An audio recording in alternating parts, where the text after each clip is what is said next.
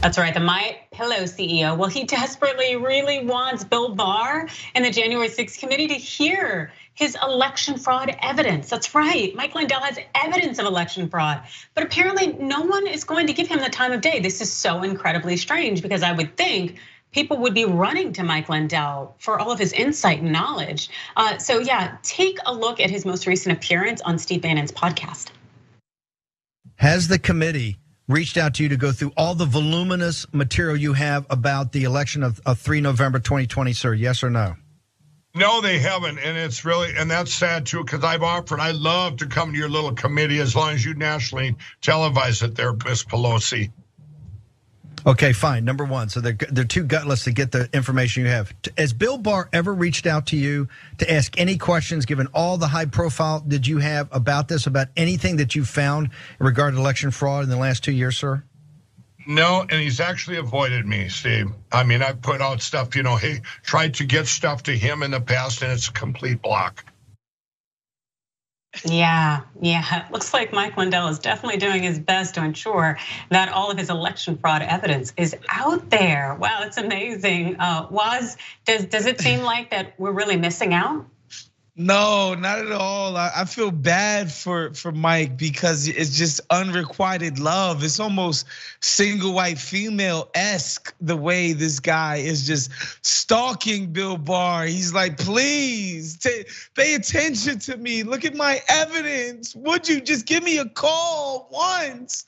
And Bill Barr has not returned the favor. It's sad, Mike. It's sad. How could you not want, what a picture. How could you not want the undivided attention of Bill Barr? I see it, I get the pain and frustration in his eyes, Adrian. Yeah, you know what? I feel like there's at least always pain and frustration in my eyes anytime I'm watching Mike Lindell or hearing him. He's just utter tomfoolery, and I definitely know Bill Barr sees that. He saw it in Donald Trump, but Donald Trump was his boss at the time. And I'm getting the sense that Bill Barr is just not here for any of it anymore. He's like, I've moved on. I'm working at a major law firm. I'm bringing in probably $1 million a year in terms of salary. I'm doing a lot better than working in the government. I don't need to deal with any of you insurrectionists or any of you crackpots anymore. So I really think that Bill Barr essentially he's beyond it. He's not dealing with it. And also him ignoring Lindell really should not definitely come as a surprise. As we know with the videotape testimony before the hearing in terms of the January 6th committee, Barr made a point to rebuff any claims of election fraud, literally calling it BS when it comes to Trump's lies. I had 3 discussions with the president that I can recall. One was on November 23rd, one was on December 1st, and one was on December 14th. And I've been through sort of the give and take of those discussions. And in that context, I made it clear I did not agree with the idea of saying the election was stolen and putting out this stuff, which I told the president was bull. And I didn't want to be a part of it, and that's one of the reasons that went into me deciding to leave when I did.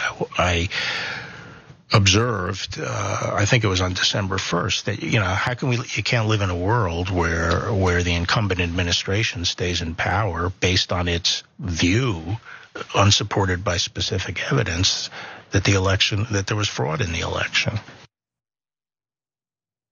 Yeah, I don't know. I heard that loud and clear in watching the January 6th hearing last week. And it really seems that though Mike Lindell didn't hear it, but of course, Lindell's not here to give up. He's been financing costs for a new feature-length film that he happens to claim will definitively prove that Trump's election fraud conspiracies are true, not conspiracies at all, but actual truth. Yes. So, he also really loves to give insane rants about the premiere of this new movie. And so Lindell says that if his political opponents really don't change their minds after watching it, that they should be imprisoned. Yeah, he thinks that it's gonna change everything. Check it out. It's gonna change everything. And I'll tell you, all the influencers that are invited, thousands of podcasters and TV hosts, radio hosts, that this is gonna be the voice of the world. Brandon, I'm gonna invite people from overseas, big organization, that have a big influence on the world. They're the ones that are going to be there. And they're going to be handpicked. I'm picking them. They're going to be there, and they're going to put out their voice. And you know what? After those 2 days, if there's any politician left in the United States that says there was no election crime and that they really are in love with those machines, they can sit behind those melted down prison bars made from those machines right next to Brad Rassenberger. We can build a whole big old new prison for all the people that were part of the election crime. Ist das nicht beeindruckend? Menschen und Technologien stellen sich selbst den größten Herausforderungen und wir helfen. Yeah, this man, he just needs a lot of help. Also, especially because he's still currently facing that $1.3 billion defamation lawsuit from Dominion voting systems. It just seems that he is completely whack and out of it. And if he happens to lose that lawsuit, that bankruptcy law experts think that it's possible that it will be his downfall. That's right. And that it'll get all his assets, and yet he continues to invest in backing Trump. I don't understand where all of this nonsense and tomfoolery drives people. What is it about Trump that people want to put their entire livelihoods on the line for this man who has no loyalty to them whatsoever? I do not understand it, Waz. Yeah, there's a lack of loyalty, but I think what people see is that if you flatter Trump, even in the smallest amount of way, your career can be advanced by it. You can be at the seat of power. And I think this dude, he's seeing dollar signs. He sees that Trump is basically, a Republican nomination away.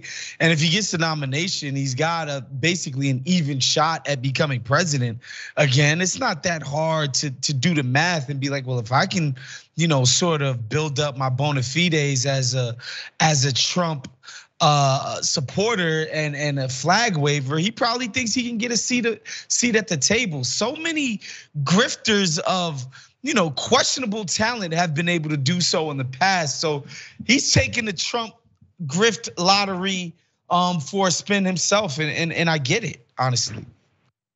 Yeah, I just don't think it's particularly smart, especially because we've seen so many people already go down, losing their law license, their livelihoods. Giuliani's pretty much bankrupt. He's doing these little shows that were arguably beneath him. Like, these people are hanging on by a thread, all because they were suckling at the teat of Trump. And it's like, really, what has it done for you other than ruin your entire life? And yet these people continue to stay on. It's so cultish. It's just so and strange and weird. And also, we have to watch these people embarrass themselves on TV. I don't understand it. I don't get it. But I know it's very dangerous and sad.